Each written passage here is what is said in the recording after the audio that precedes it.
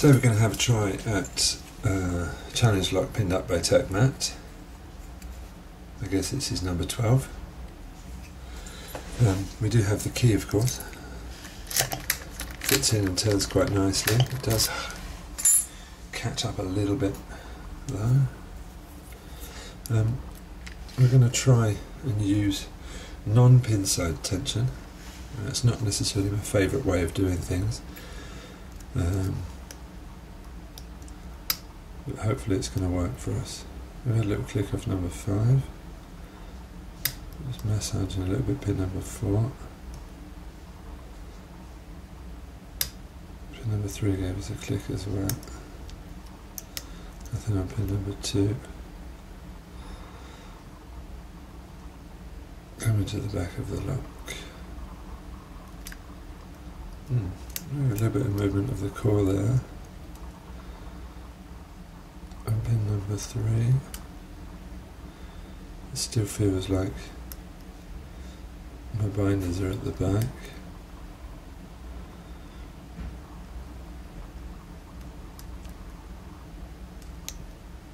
A little bit of, maybe the pin number 1 now.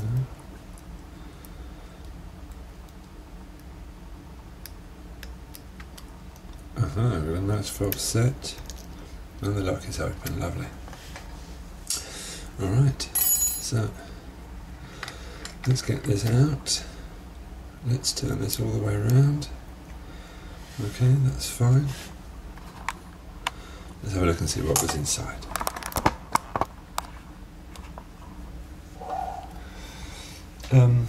Screwdriver.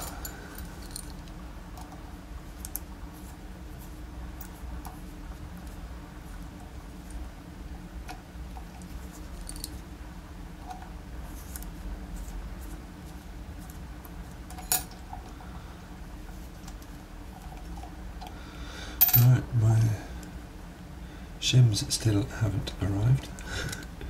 Been waiting on an order from Sparrows for a while, so I still have to be very unorthodox. I'm sorry about this. I know some of you don't like this when I do this. Using a Euro pinning shoe on something which isn't a Euro. Sorry guys.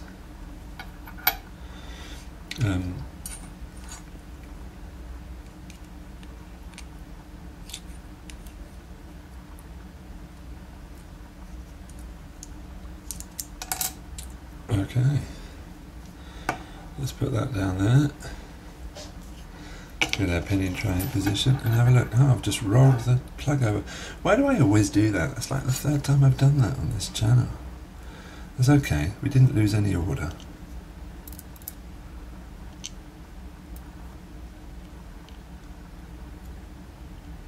I really guess I should invest in one of those big mats, right? Alright, let's have a look then.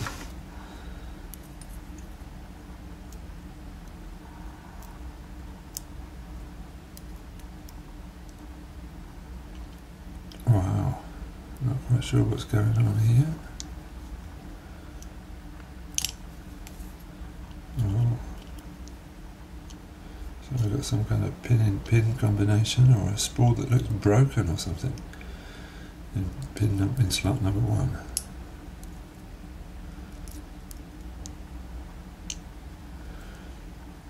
That would be a shame. I hope it isn't broken. This is the first time I've looked inside this lock.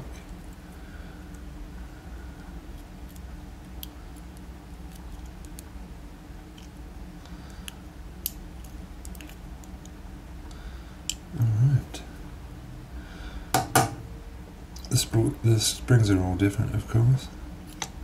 Makes for a nice challenge lock. I really do think that looks broken, unfortunately. Oh no. Let's have a look and see what we've got then, shall we? How much further can we get before we lose focus? Let me just move that out of the way. So I think that looks like a very thin spool which has snapped at the bottom. Maybe that explains why it was so easy to open. And then pin number 2 Some really funky T-pin. Pin number 3. It's nicely serrated. Number 4 is a fantastic looking spool type.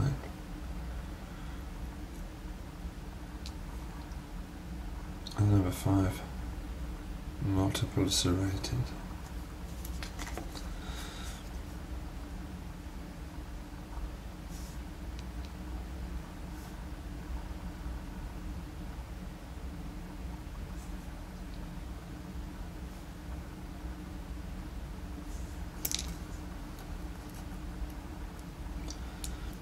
And this is that T-pin. Let's check this out. Wow. Maybe we can get a better look at this now. So I guess it's a spool rip and the end just snapped off.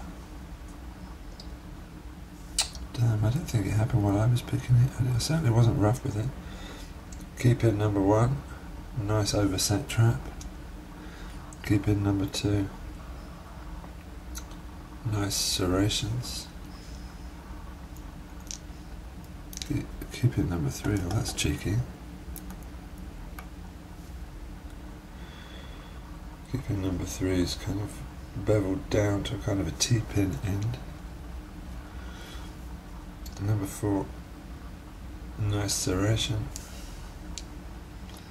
And number 5, wow, it's kind of a spool train wheel type spool keep in, amazing. Let's have a look, see if there's any funkiness going on here. Oh yes, there is. You can see some serrations. Maybe is that undercutting, maybe? And in the body itself, well, we can't really get it. We can't really have a see into there. I would imagine that is stock. So it looks like we have a broken spool. I've never seen a broken spool before. It looks like we've got a broken spool in number 1. I would like to apologise to Mr. Turk Matt if you ever get round to watching this video. I have a broken spool of yours, my friend. I hope you don't mind. I would put out an appeal if somebody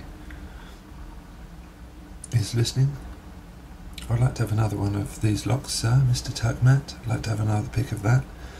And I'm going to replace that spool maybe with a commercial while I'm waiting for a better solution. Alright, so thanks very much everybody. See you soon.